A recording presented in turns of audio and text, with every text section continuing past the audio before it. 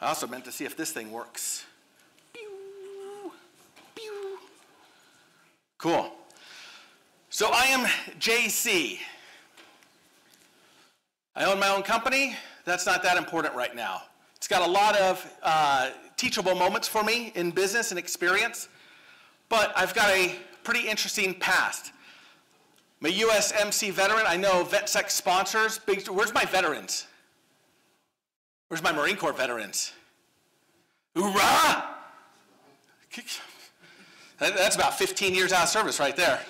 Yep. I can gauge that response. 30 minutes, it would have been loud and proud, but it's got some miles on us. I was an information systems security officer for a defense industry-based company, a defense contractor. That's pretty much a government-mandated position. A lot of learning experiences there. Been a cybersecurity consultant. That's kind of my bag now. I've learned so much value in the consulting world.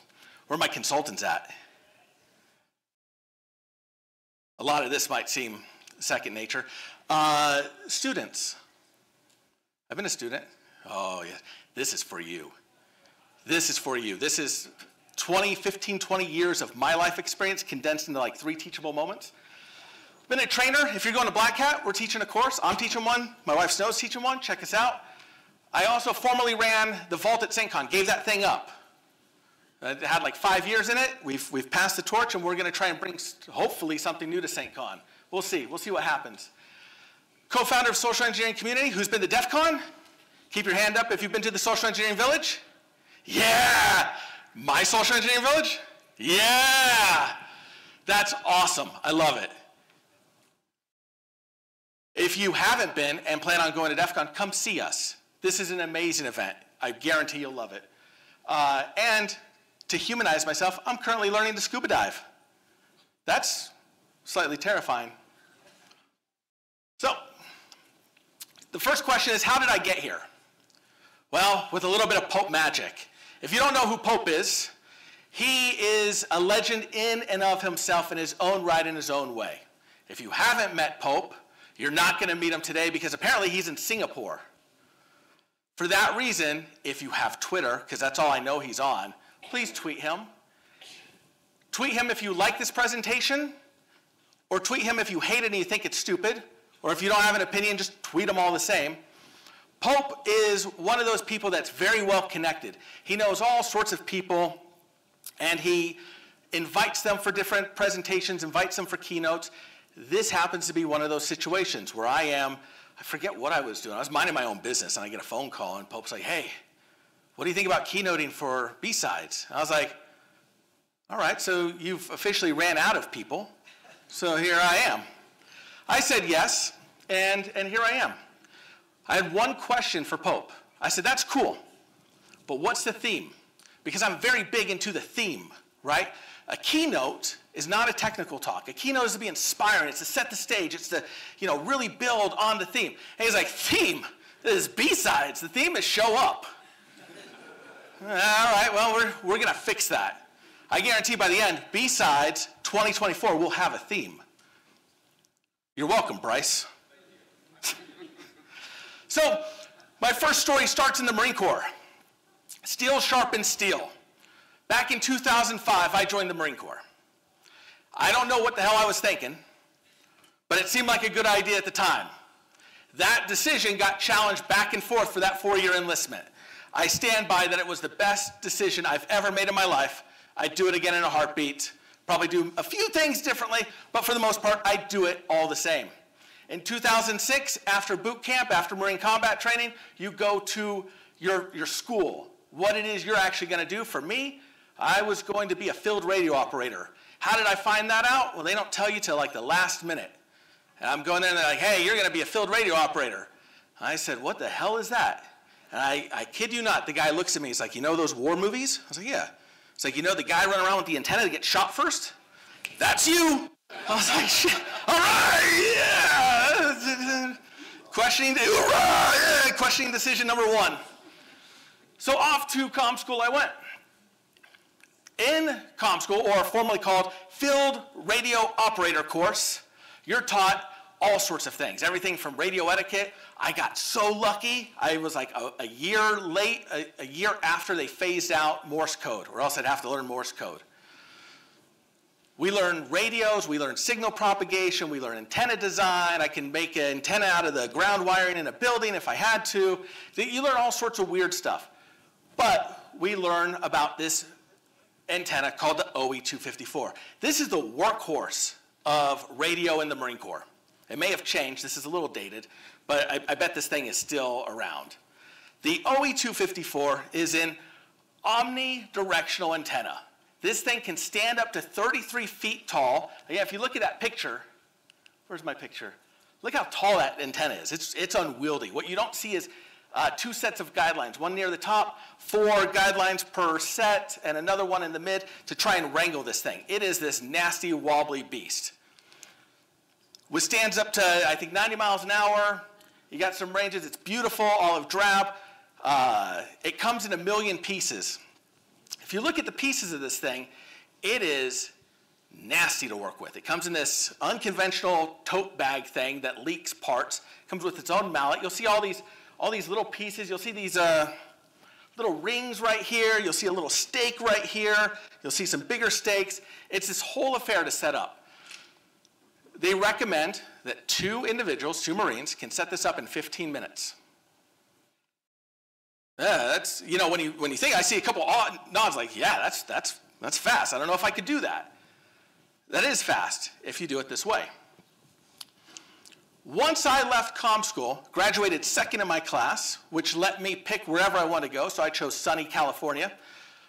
I got to the fleet, and there I figured out what we do if we're not deployed. We train. We train hard, and we clean. That's it. We train, we clean. If you ever wonder what somebody does in the military, I can speak for the Marine Corps. You train, you clean. That's it. Sometimes you don't train so well, and you clean harder. You ever mop in a rainstorm the parking lot? It's a very endearing community. We train for about 6 months before we deploy.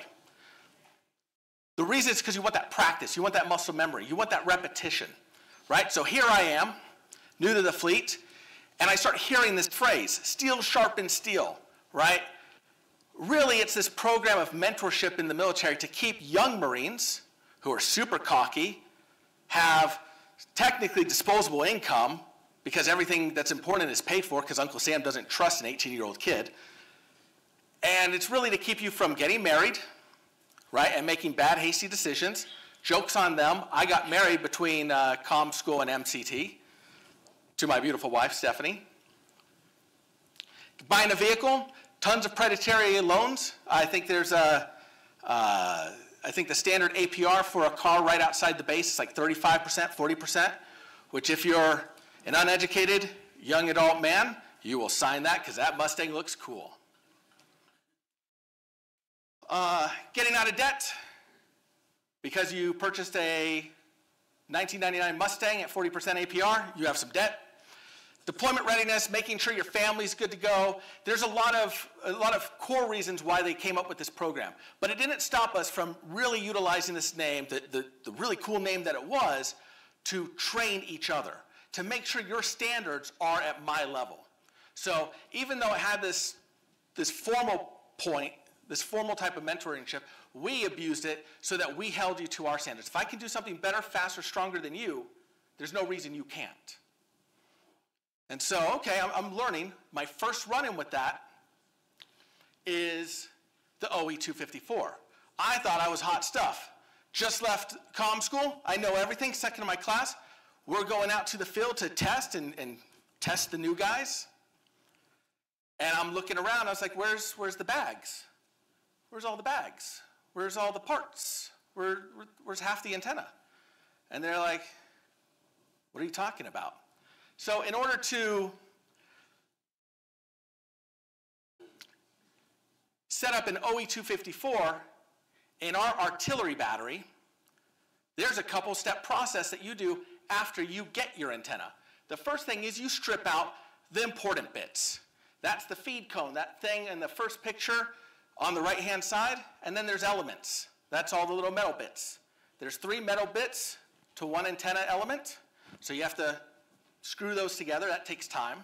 And then you have to screw that into the feed cone. There's 6 of those that go into the feed cone. That takes time. And then you stick an insulating pole, which is about like a 2-foot stick, into that feed cone, and that is the core antenna. Everything else is in support of getting it up in the air, which we came up with, or I should say they came up with a much better way.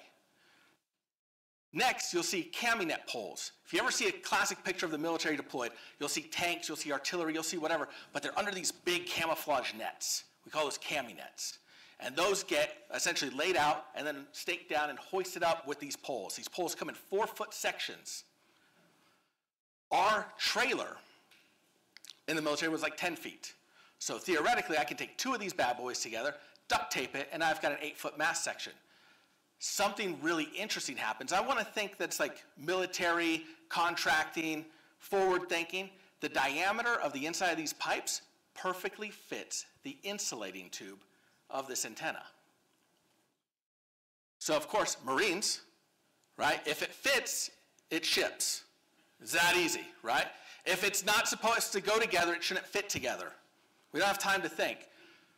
So these Marines take 2 of these sections together, so they're ready. And these are rigid aluminum. They're not flexible, they're thick, they're heavy. And they've got essentially all of this stuff prepped. The elements are already screwed together. They just need to be adapted to the feed cone. And the last thing we do is we steal engineering stakes from the Army. I didn't press anything. Oh, okay. Just won't walk over here anymore. Test.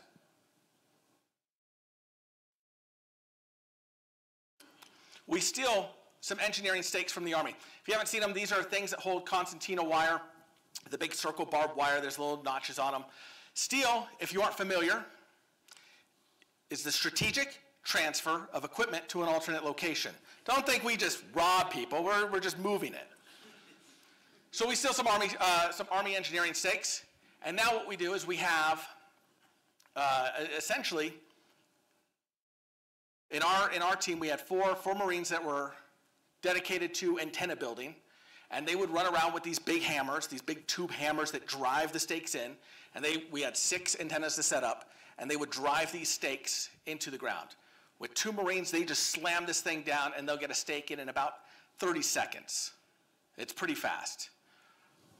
We jam about 4 or 5 of these 8-foot sections, however high we want, together, and then we slap the insulating tube that you attach to that feed cone, somebody screw it in the elements, and then you raise it like a big flagpole up against the engineering stake, and here's where the ingenious part comes from. And this is why you won't ever see OSHA in the field or really on a deployment. We duct tape the crap out of that thing to the engineering stake. And what takes us about 15 minutes out of the bag doing it the right way takes us, when I got to this unit, probably 3 minutes or so to do 1 antenna. Really fast. So let's break down the numbers. With our team, where you have 4 Marines tasked to raise an antenna, 6 antennas, 15 minutes an antenna, 2 Marines per antenna. You do it by the book. It takes approximately 45 minutes to get these things up. Our way, which is not the official way, but we could get away with it because unlike infantry, we always had trucks because we were artillery. We could haul more stuff. We could take these caminet poles. We could pre-assemble, pre-stage things.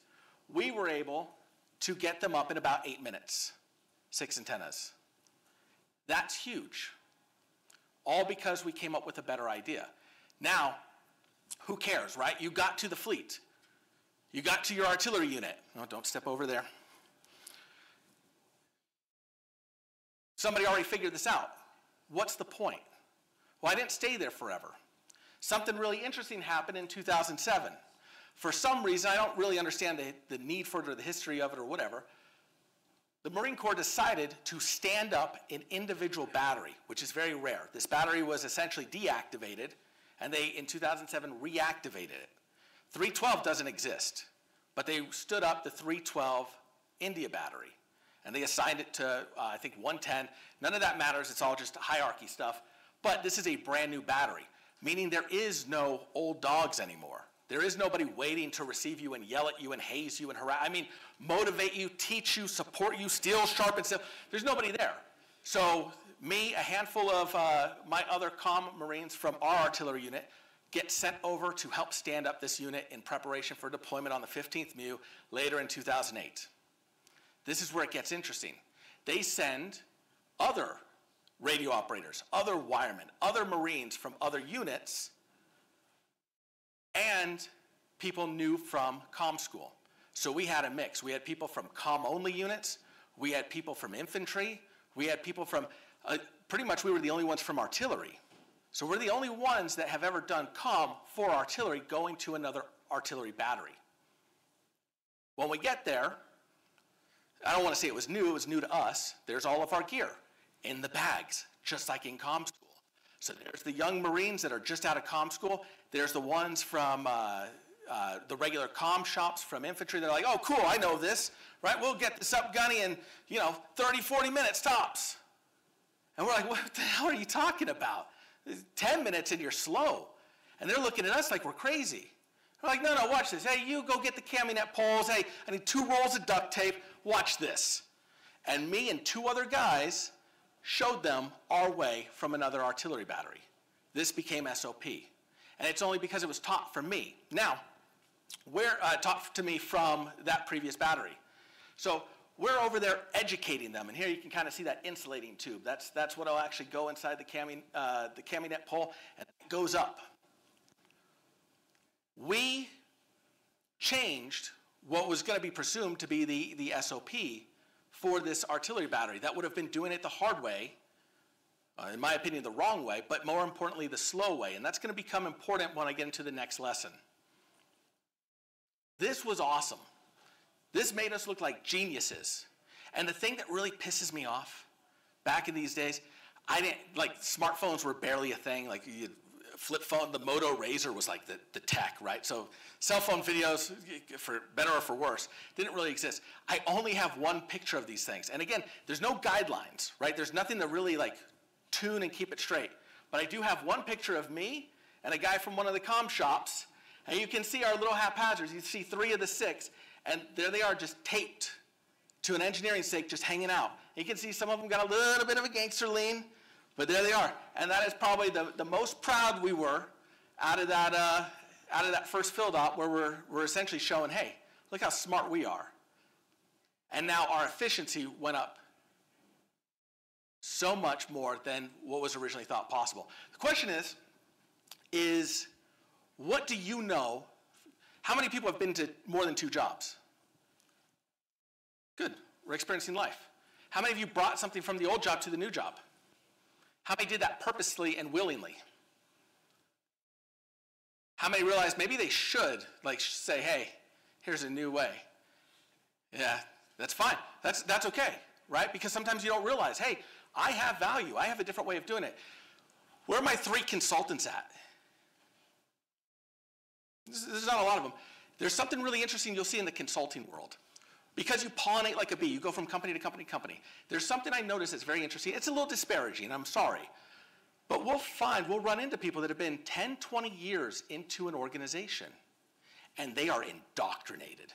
When you're 20 years into an organization, there is the way, and that is the only way. And these people are usually very hard to move over to a new way of thinking. It's interesting. So having that, I don't want to call it fresh blood, but new talent come in, you'll get new perspectives. So when you're interviewing, when you're hiring, when you're bringing in new talent, make sure not to rob them of that experience. Make sure to showcase it. Show what other alternatives you have, because it's valuable, I promise you. Now, Bryce, are you still here? I didn't think so. All right. I'm pretty sure he used ChatGPT to make his images. So did I. It's pretty cool. I got a question for the audience. This is where we're going to get into some participation pieces. Who here knows what Disney and the Marine Corps has in common?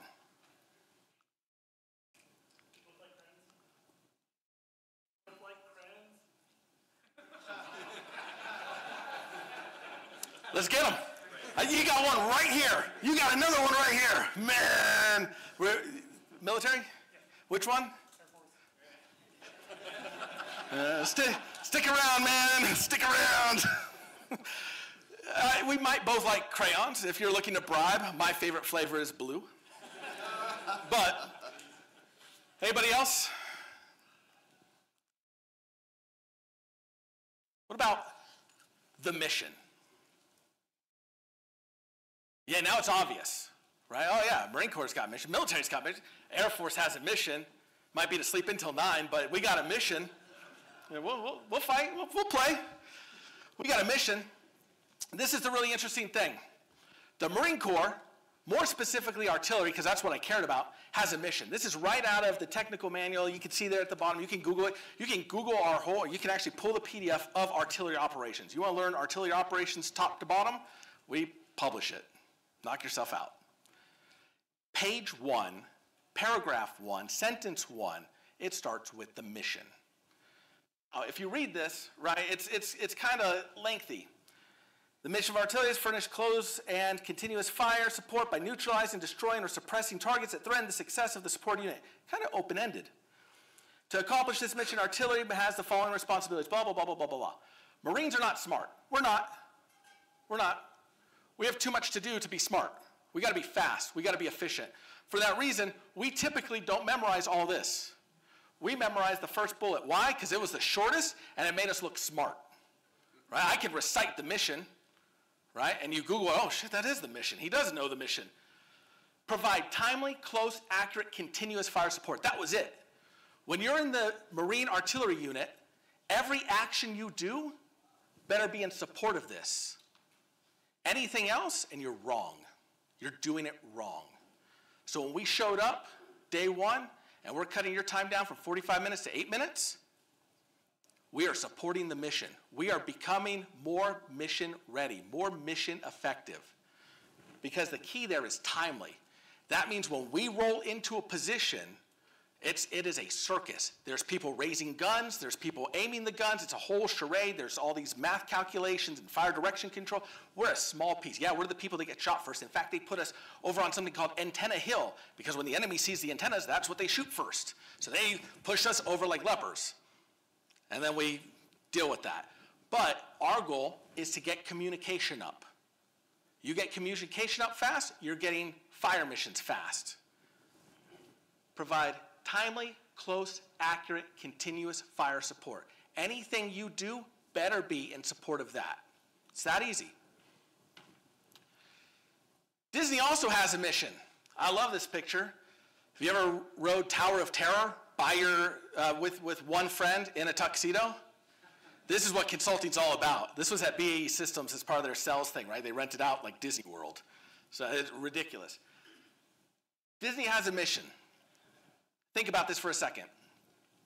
The mission of the Walt Disney Company is to entertain, inform, and inspire people around the globe through the power of unparalleled storytelling. That's it. Everything you do at Disney better align to this in some way, shape, or form. Anything else, you're detracting from the mission. You're doing accounts, better support this. Disney goes a step further, and this is a really interesting thing to think about. Disney goes a step further, and they have something called the brand promise. And you already know about the brand promise because it's kind of ingrained with big, high-profile brands. Think Apple.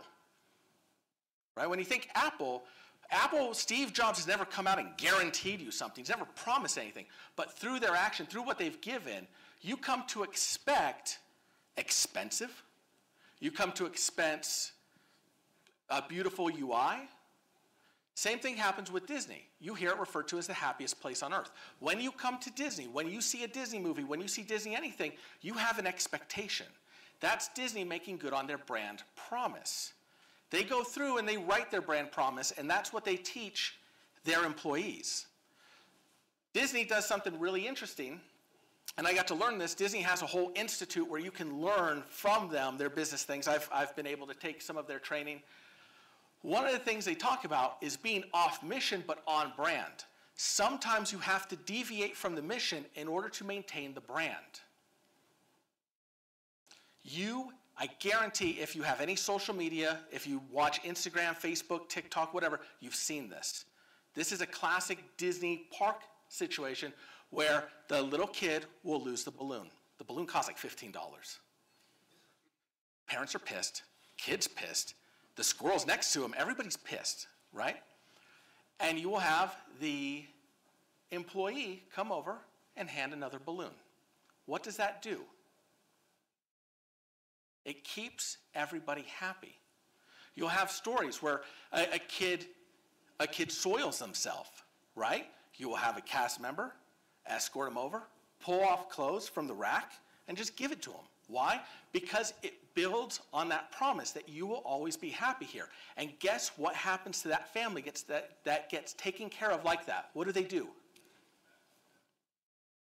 It's interactive. They come back again, which is the purpose of the company, to be profitable. So I'm going to ask you, what's your mission? Think about that for just a second. Who's not employed? You still got a mission. Now, I like my inverse questions because it tells me the one person that's really unfair to pick on. Everybody else says they're employed. Everybody else is a target. No. What's the mission at your company? What is this? Is it boss back there? No. That's all right. Mission at your company? That's all right. Anybody? Mission at their company? Look around right now. No, keep your hands up. Please. I'm not going to call on you, but look around. No, don't. No, stop it. You're late to the party. I will call on you now. Don't try and get credit, right? There's not that many hands. And I'm not calling you out so much as maybe I'm calling out your employer. Maybe I am calling you out. What is it that you are doing to support that company's mission? We're a little disconnected there. That's one of the biggest stories, or one of the biggest lessons I can give you to value, right? What you're doing has to support that company mission. Bryce kind of kicked it off with, hey, this is all about moving up, right? You want to move up in your career. What better way to provide better value for the company than being in alignment with their mission? The next story I have is a great story. It's one of my favorite stories. It's Snow's favorite story. It's the pencil story. The pencil story, I move out of the Marine Corps. Now I'm in the DoD contracting world. At this point, I'm doing something that I think is providing value. I'm doing an action, and this is where I get my first mentor. This is a groundbreaking experience because I get pulled aside, and I get told, hey, let me teach you a little something, young JC. We're going to get on the soapbox real quick. Who here is a mentor? Those of you that put your hand up, what do you get back from your mentees? That's my point right there. I'm not going to call you out, sir, but raise your hand like I don't know. In my opinion, this is my opinion. This is my soapbox rant. That's not a mentorship. That's you teaching. A mentorship is a two-way street. There has to be something in it for you to care enough. There has to be some type of reciprocity, something that gives back. Or else you're conducting a coaching session, right? A mentorship, you really have to get into their head, know where they are. Would that be fair? Think about that. I see a lot of people like, oh, I'll be your mentor. Why? What am I to you? It's a two-way street. I don't have time for this, but this is one of my big hot buttons. Everybody wants to be a mentor. Let it happen. Let it be informal. Let it be organic. Let somebody that knows a little bit more about you help you out, and then you return the favor, right? Work together, collaborate.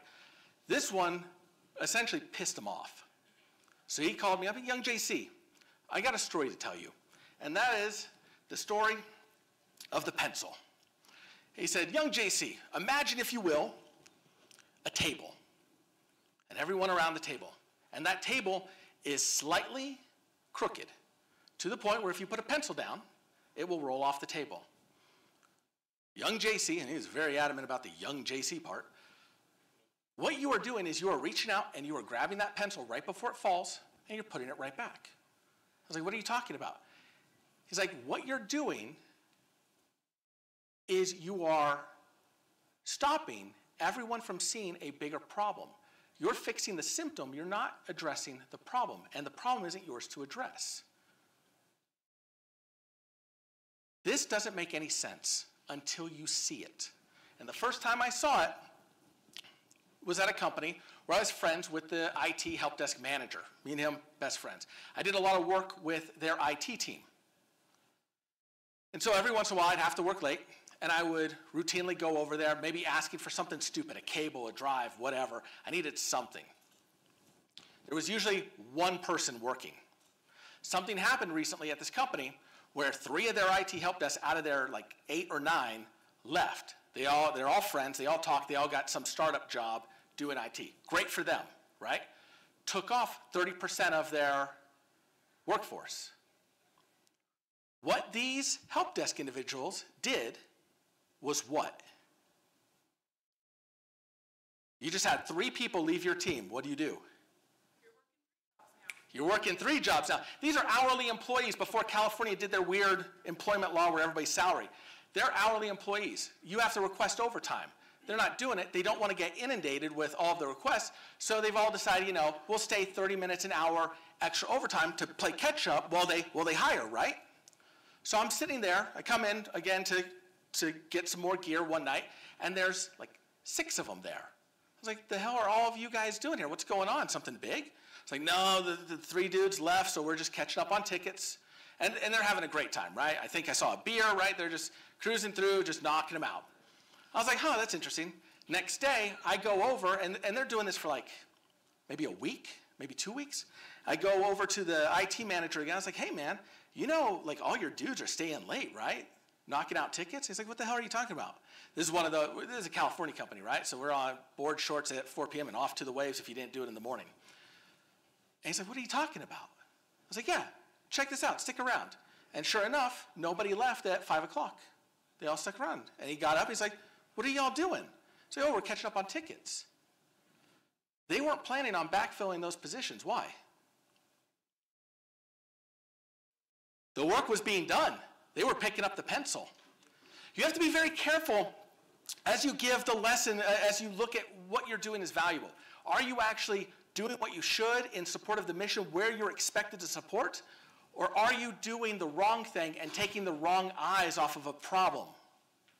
This was a crazy story to learn, and I think I use this story about like once a week when I talk to people. This is one of my favorite stories, because it's one of those things that doesn't quite make sense until it happens to you, till you see it. I guarantee, how many here see the pencil at their workplace? Yep. How many of you, just out of curiosity of those hands, didn't realize that was a pencil falling and you were not showcasing where the actual problem was? Maybe you're addressing it. Honestly, yeah.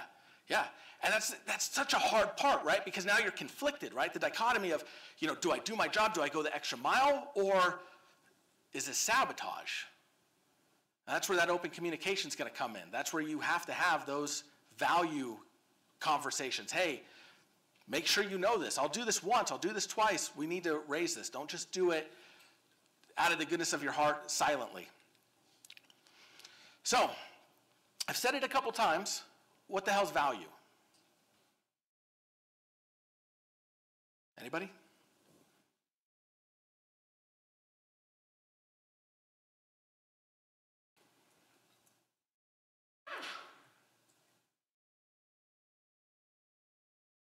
It's a great way. Value with cost.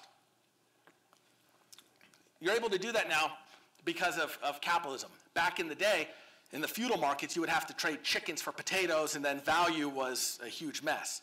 Now with cost, right, everything kind of has a centralized value, right, money, right? So value can be cost. It can also be time, because time is money.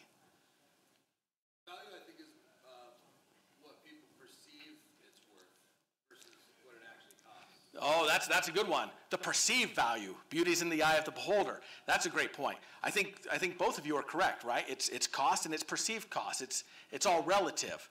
What's a CISSP cost? A lot of time, a lot of money. What's it worth? What's the value of it? Here's the important question. You didn't think about this yet.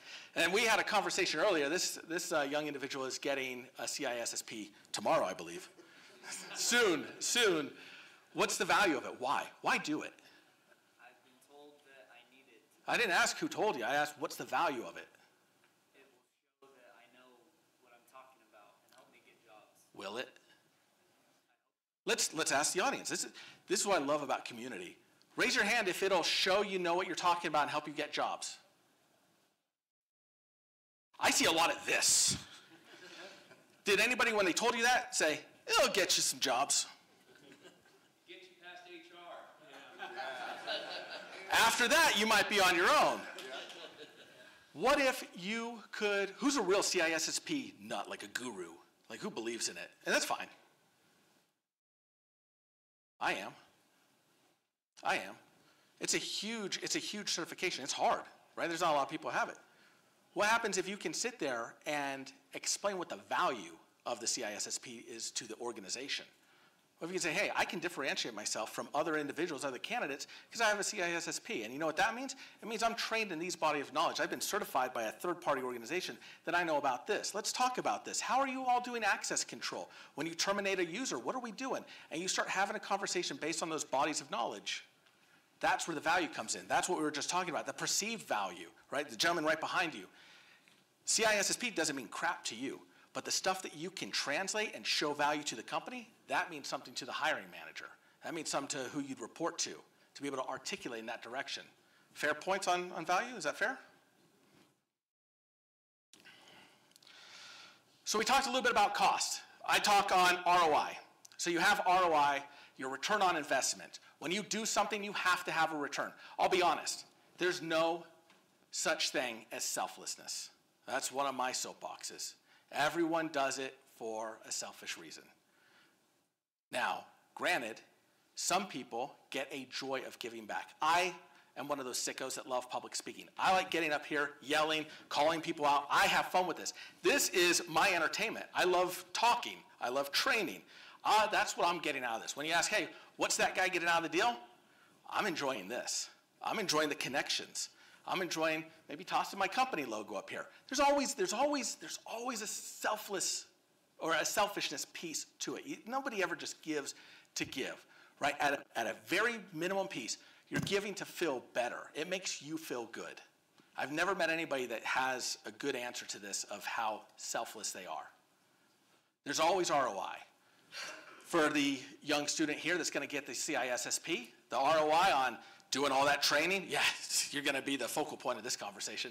Doing that training, taking the time, spend that money. It's not a cheap certification. Student on a budget, that sucks. That's a commitment, right? The value, the return on investment is that you get past HR. Somebody said back there.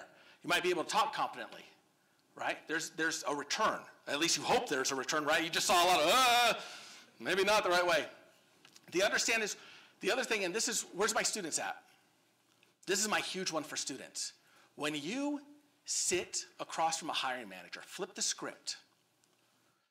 Everybody's always interested. Hey, I'm going to go to this company. I'm going to be a data analyst, a security analyst. I'm going to get paid buku bucks. And this is going to be awesome. No. What are you going to give my company? What do you bring to my table? What's your value proposition? It's perceived value, like the gentleman said here.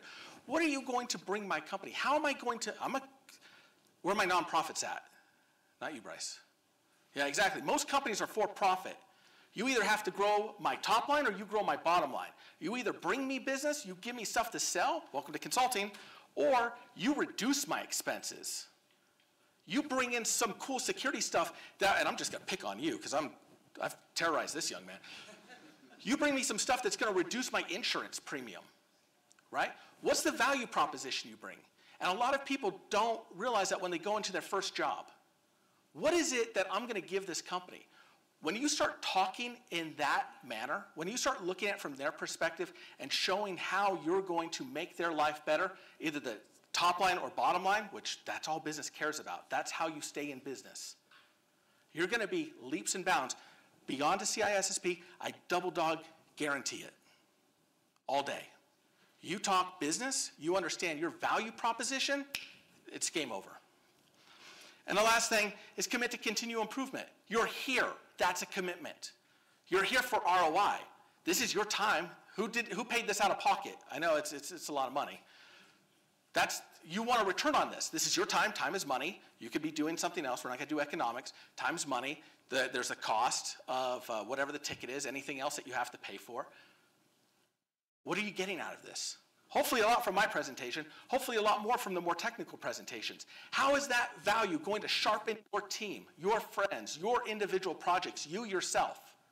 Where does it all come together? Now, Bryce talked about this a little bit. He's like, hey, the future's coming, right? We're going to have more jobs, more jobs, more jobs.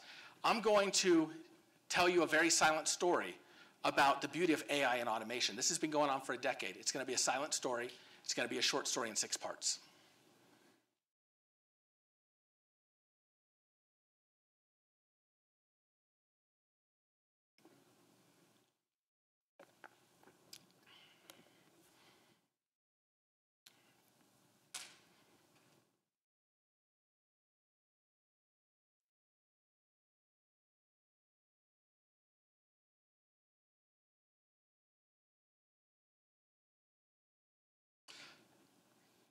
Are jobs increasing for the fast food industry? Are they? What kind of jobs? There's transitions in place. And welcome to value. Is the value you bring going to be the value that you can bring 10 years from now? Is the value, where's another student? I've picked on these 2 students too much. Where's my next student? What are you going to school for?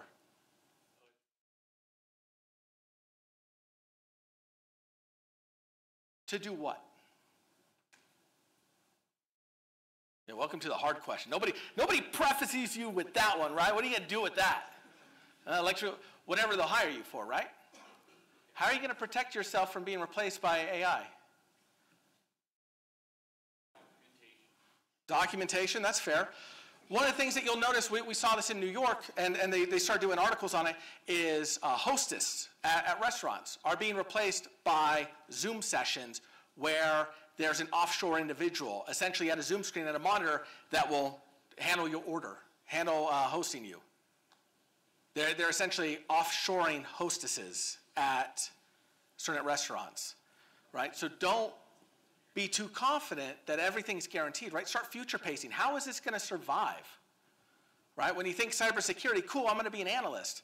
Yeah, what are you going to analyze in 10 years? What are you going to analyze when all the algorithms are there and have fixed this? How are you going to differentiate yourself? How are you going to sharpen yourself? How are you going to bring more value? Welcome to the BSides Salt Lake City 2024 theme, providing value. As you go out these doors and you go to your other sessions, I want you to ask yourself, the hell is he talking about? What about for? What point is she making that I'm going to use? How is this going to provide value to me? That's mean. Right? I'm not saying do it in a judgmental way. I'm saying do it in a way that challenges yourself. What are you doing with this information? Why are you there? How are you going to bring it back to your team? How are you going to sharpen them? How does what you're listening to, who's going to another session right after this? How's that session going to align to your company's mission, to your personal mission? That's what I want the theme to be.